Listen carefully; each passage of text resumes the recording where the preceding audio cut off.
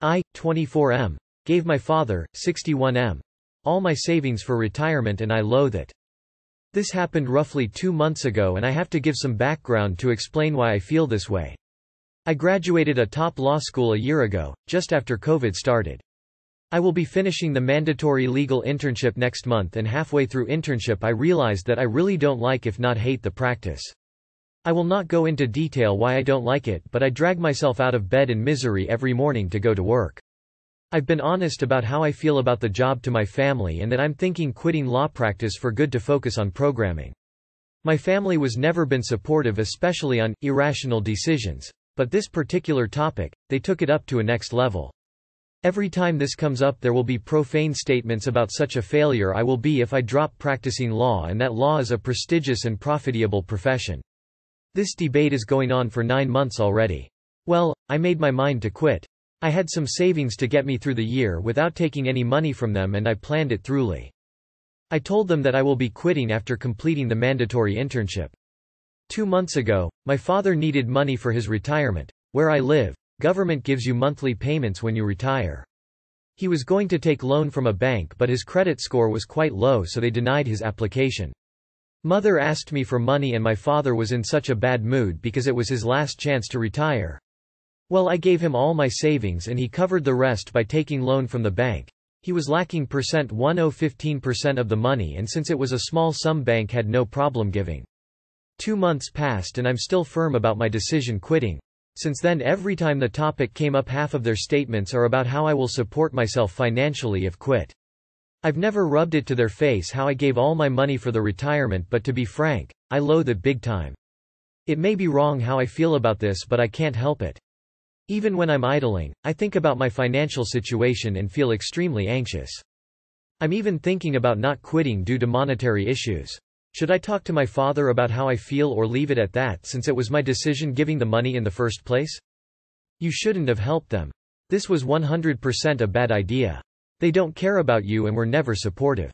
You gave them all of your savings? What about you, though? You are important, bro. It just baffles me how you graduated a top law school, which tells me you are really smart, but you simply made a poor decision.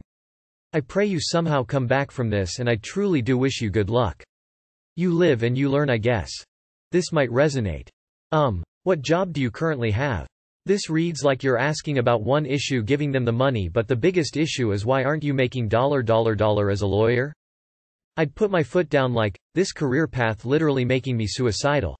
I am pursuing other avenues in order to improve my mental health. That's the end of it. If you talk about this at any point in the future, no, I will exit.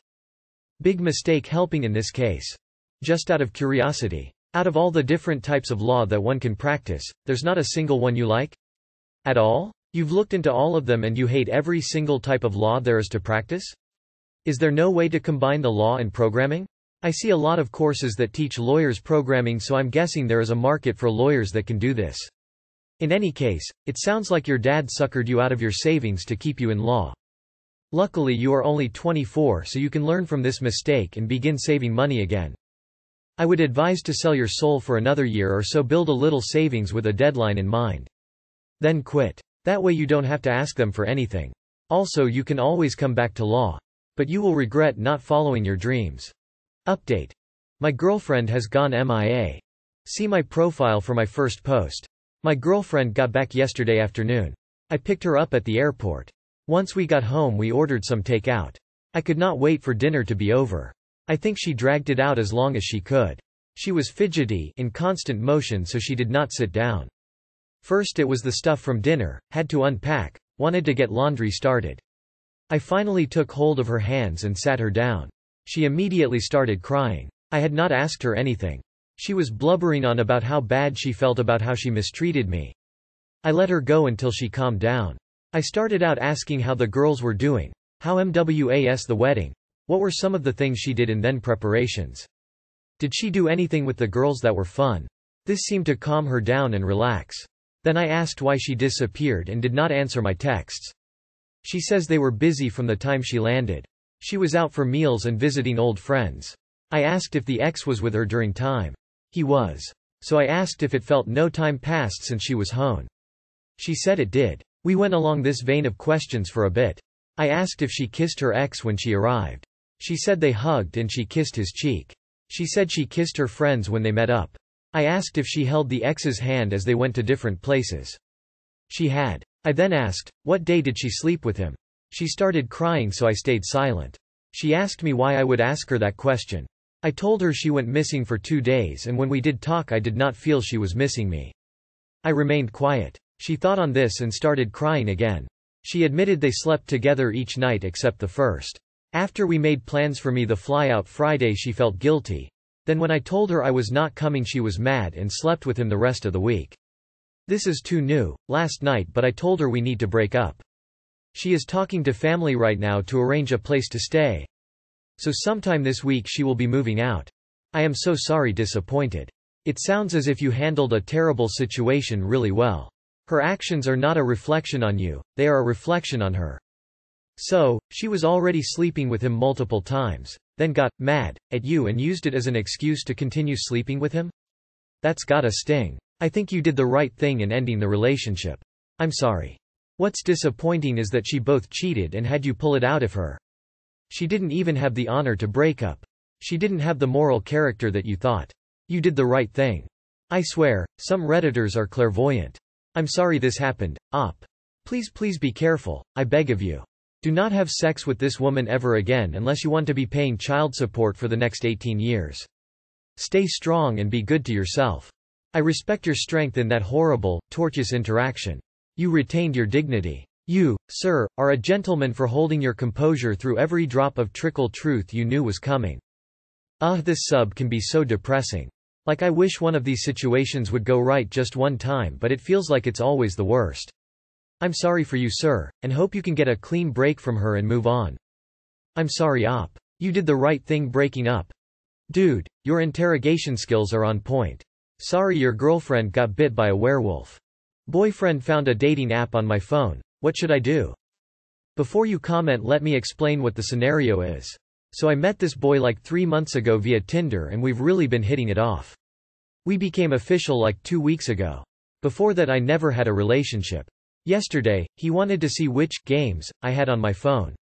I have literally up to 10 plus pages of apps, games I haven't touched for years.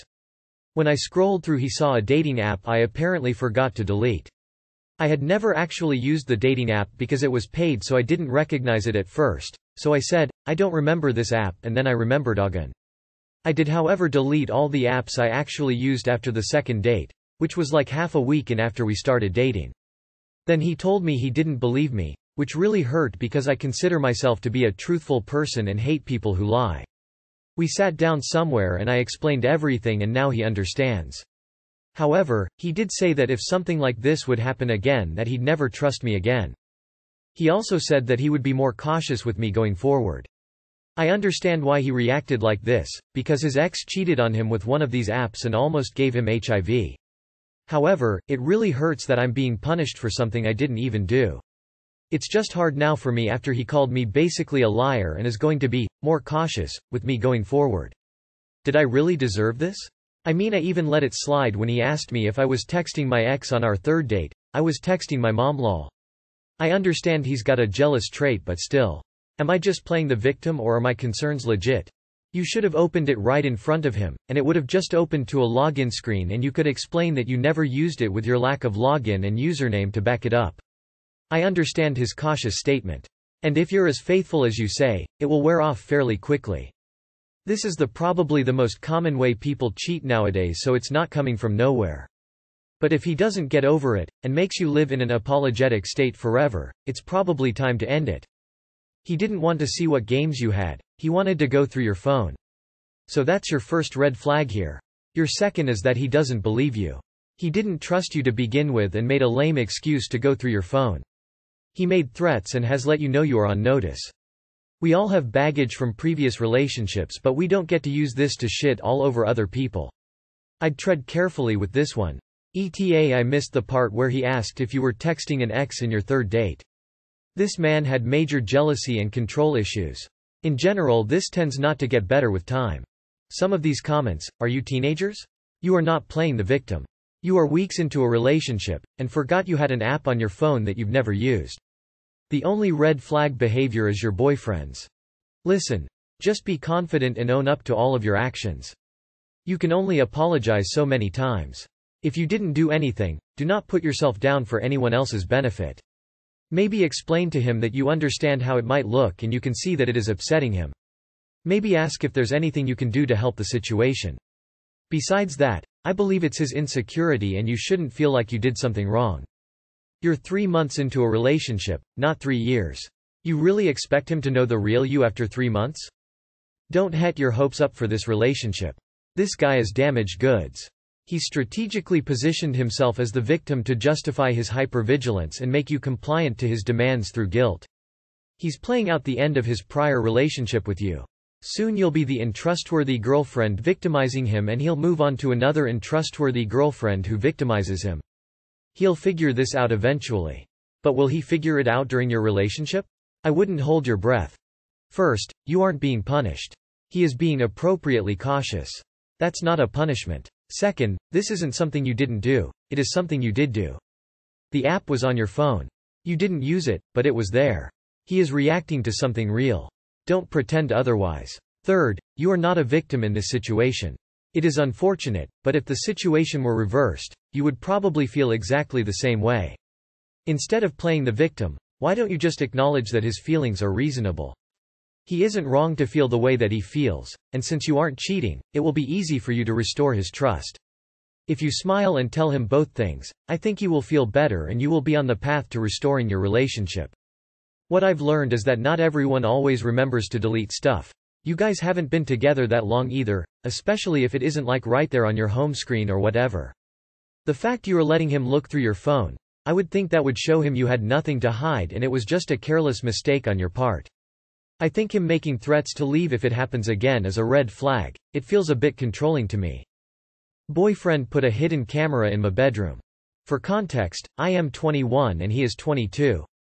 I live in an apartment by myself, but he basically lives here with me and sleeps here about 5 nights a week. Tonight he was leaving my apartment and he went back to my room to get something. I followed him shortly after and saw him touching the tapestry I have hanging above my bed.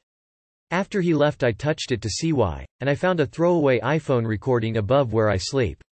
I immediately called him freaking out and he admitted to it, and said that he has major insecurity and trust issues and thinks I talk to other guys when he leaves. I am the most loving, adoring and loyal girlfriend to him. I always reassure him and even let him look through my phone whenever because I know he has these issues.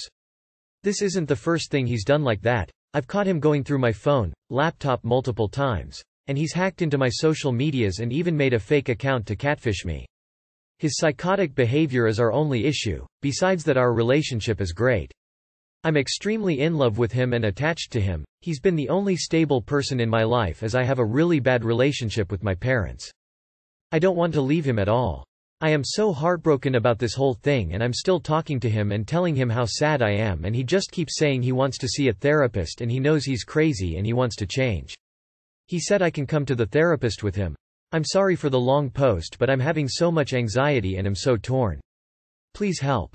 You are attached to him because he's the only stable presence in your life. You said it yourself. He's not a good boyfriend. He's not a safe person to be around. If you choose to stay, this is what you'll continue to deal with. I would strongly advise against staying. But I'm sure your self-esteem will make that decision for you. Time to put your big girl pants on.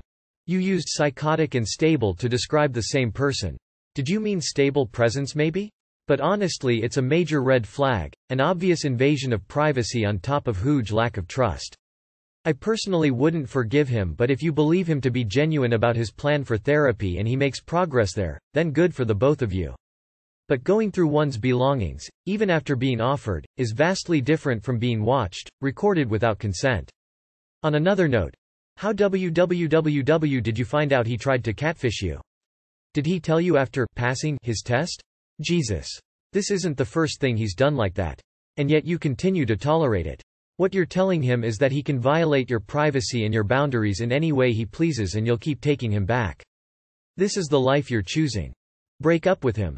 WTF? Hell no. You need to sweep your entire apartment to find the other cameras. You need to file a police report. Change your locks and consider seriously getting a lawyer. No reputable therapist will have therapy with you and your abuser. You need to run. Having a relationship with an obsessed psycho is bad for your health. As in, he might murder you when you talk to a male coworker. Dangerous. This is abuse.